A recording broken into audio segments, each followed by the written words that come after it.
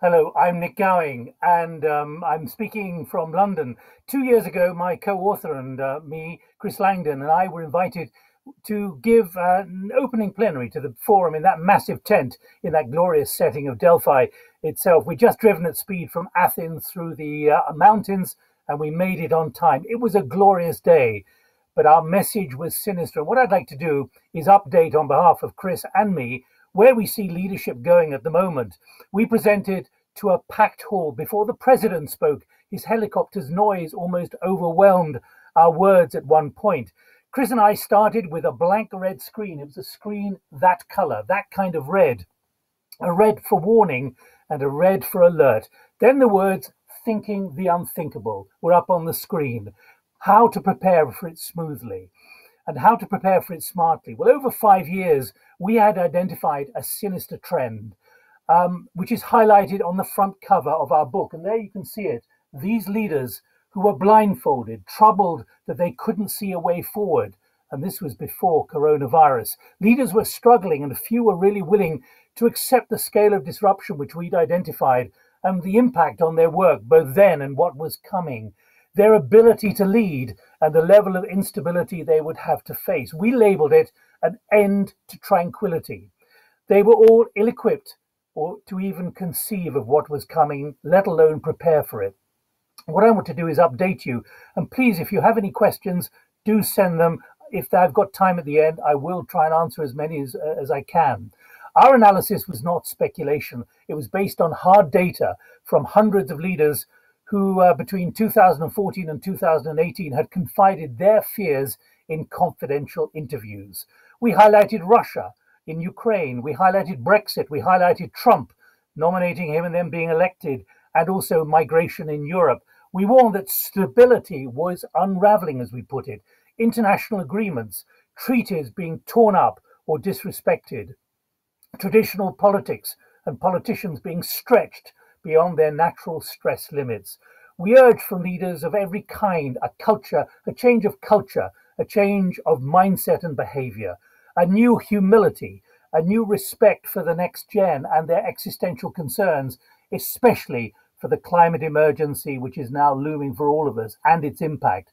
One leader warned it was like eating an elephant in one mouthful. Such was the scale of challenges he realized he faced. He was a practical but rare voice in everything we were doing. And I would say our combined reactions, your combined reactions in Delphi that day were pretty cool. They were polite, but for top leaders, really not really as engaged as they should have been. We could sense disbelief or even reluctance to go there or resistance to what we were saying. It was not about being pessimistic. This was about being realistic for leaders, which is why I'm here 2 years on. Good leaders don't deny or just palm stuff away. They see reality, they grip it, and they act accordingly. But conformity was and is a huge obstacle, as our work has been underlining for a long time.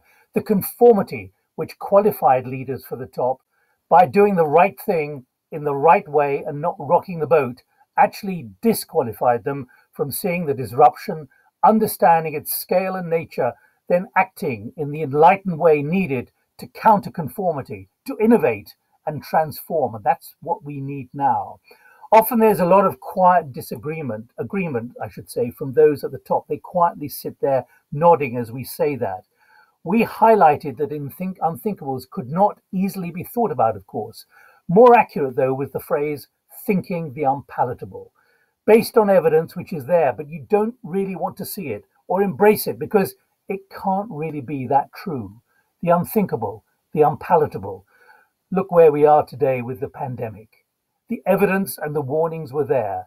The political class, the C-suites, did not really want to countenance, accept the unthinkable, the unpalatable that scientists warned were looming from zoonotics. Top risk registers showed it. The instinct was denial. No, it's not on my watch. So let's keep going. Let's not spend on measures. It may not happen. Then we will get torn apart by voters or shareholders for unnecessary spending. Let's leave things as they are. Well, at the start of the year, Chris and I urged very clearly 2020 was a time for 2020 vision, a new awareness, a new flexibility, a new breadth, a new receptiveness for modifying what leaders do and how they do it at the top. There was little evidence, though, that leaders really understood and appreciated that this was inevitable. What would test them? Their reputation and their customers and voters they served. It was inconceivable. Conformity was still ruling at the start of this year. Okay? But then came the medical horrors in mid-January, the widening and deepening horrors in February, and the lockdown world for all of us from March. Look at where we are today, all of us, facing warnings of depression, huge levels of unemployment and destitution, but the paradox of huge amounts of cash fueling the stock exchange crisis. Leadership being tested beyond anything it ever conceived of, especially because by request and instructions from those at the top, risk registers were too narrow and minds too constricted. How many of you as leaders believe that you would be confronting all that you confront at the moment? Unthinkable? Unpalatable? Let me pause, because the leadership implications of COVID-19 have been piled on other huge stress lines which we're already building. That stability unraveling, that need for 2020 vision. Let me quote to you what President Macron said at the start of the G7 summit in Biarritz last summer.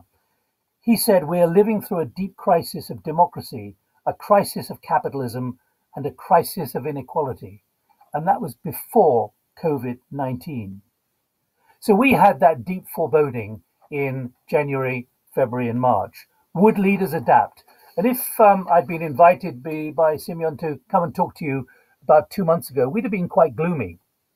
Obviously, large numbers of leaders, particularly in the corporate world, have been struggling to keep their companies afloat, to keep them liquid, to keep them solvent, just remaining solvent with that cry of cash, cash, cash, to pay the bills, to stay afloat and survive.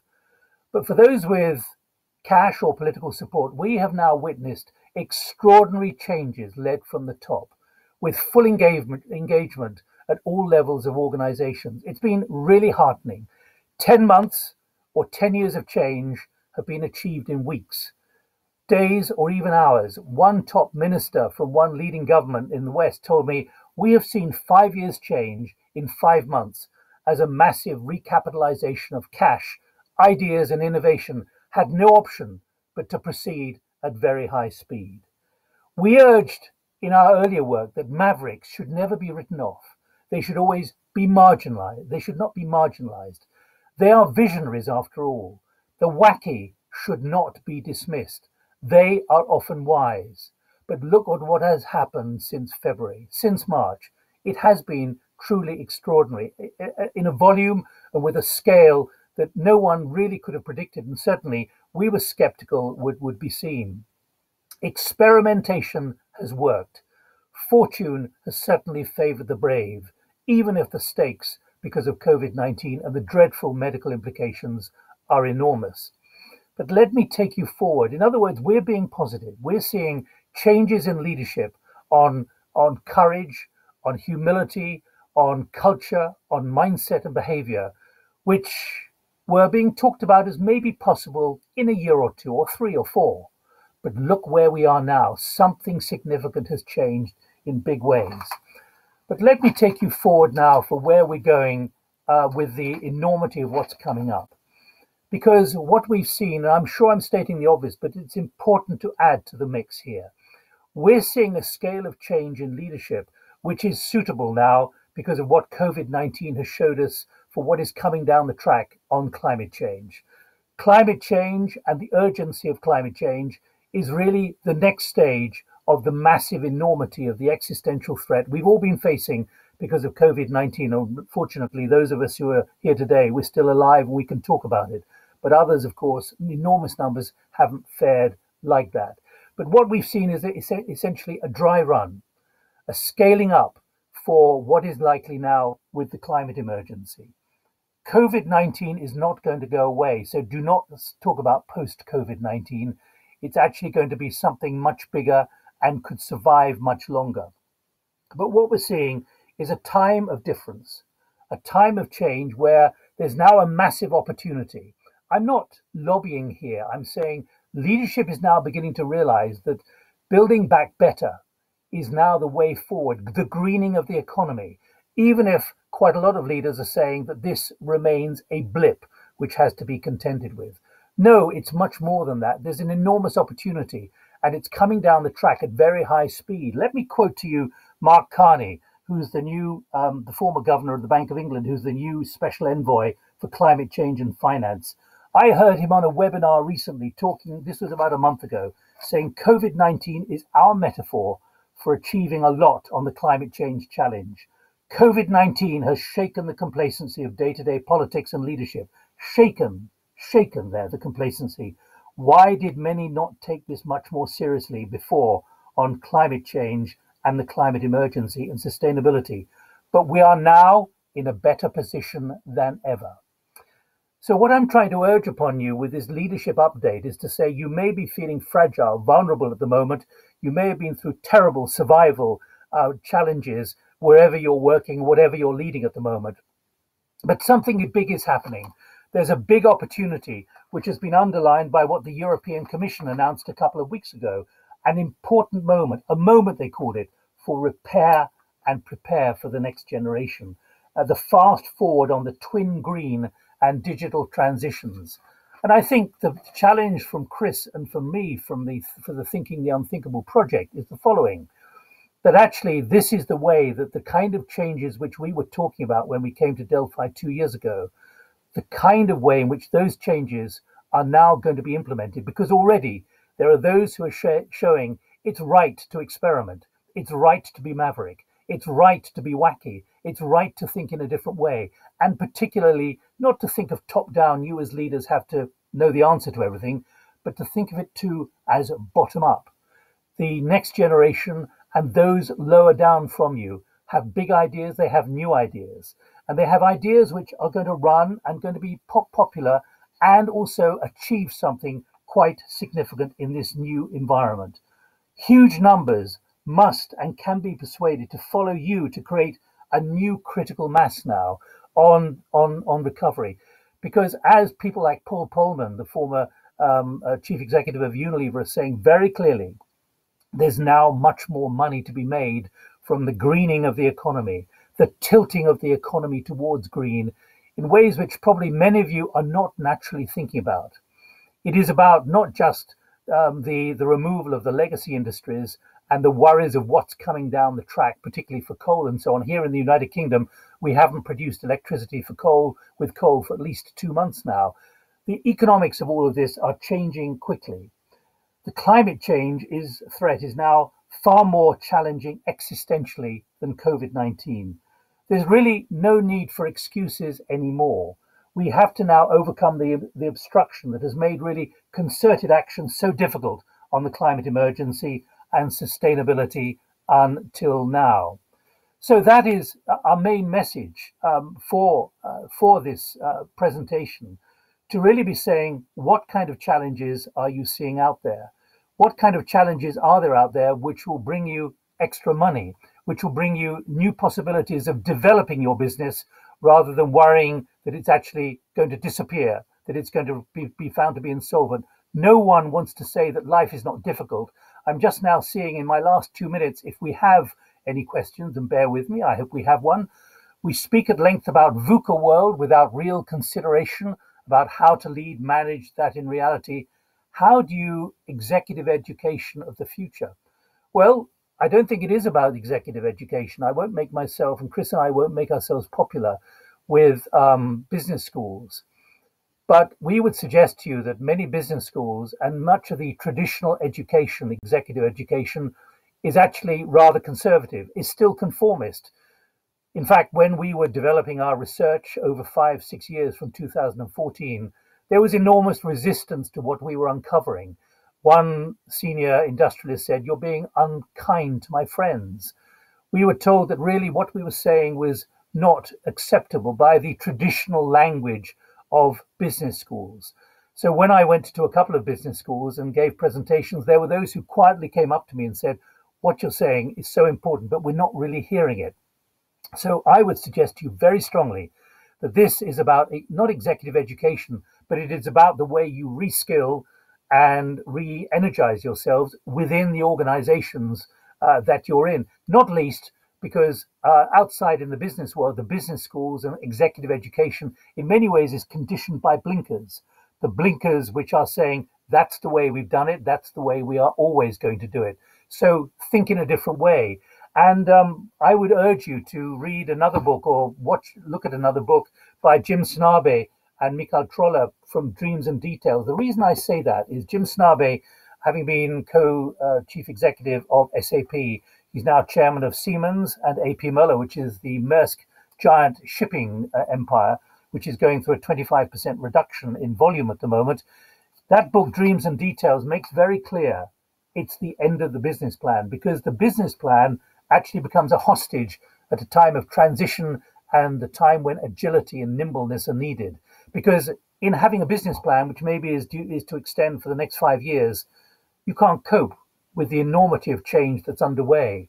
Now, this is a big change. I'm sorry I don't know the name of whoever asked that question, but this is a big change in culture, in mindset and behavior, which really you have to consider. We are pretty convinced that what has happened with COVID-19, what's happened with coronavirus, has really shaken people. They now realize it. And I think you've got to be pretty brutal.